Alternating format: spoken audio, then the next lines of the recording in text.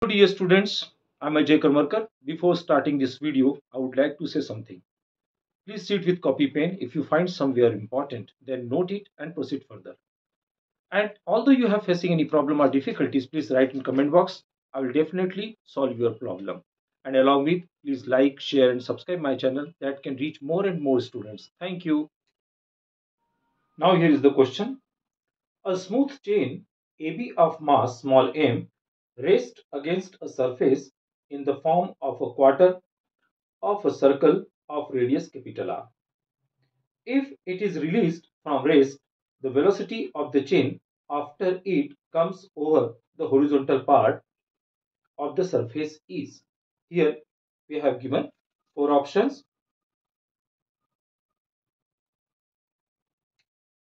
Now here is the question. A smooth chain AB of mass small m rests against a surface in the form of a quarter of a circle of radius capital R. If it is released from rest, the velocity of the chain after it comes over the horizontal part of the surface is. Means we have to find out the velocity.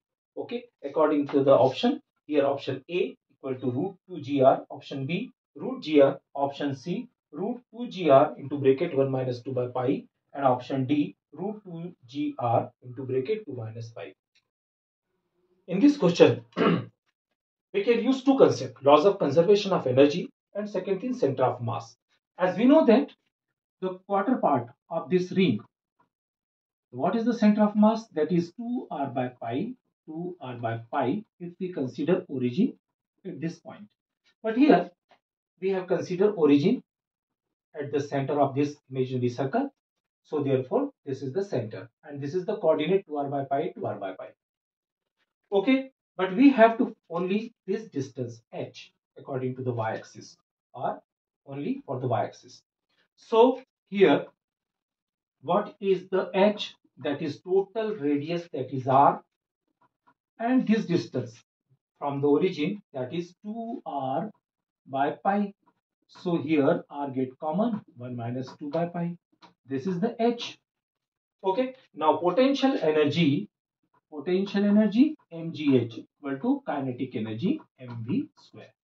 M cancel out, g substitute this value of h, r into bracket 1 minus 2 by pi, and transposing this 2 and the left side in numerator equal to v square, then v can be written as root 2gr into bracket 1 minus 2 by pi. Okay, let's see which option is correct here. Option C is correct.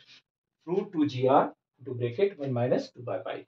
I hope so you understood this question. Thank you for staying till the end of this video. Definitely for your success, all the credit goes to your hard work. But if my video will help for your success, then I will consider myself lucky. Thank you once again. Take care. Bye bye.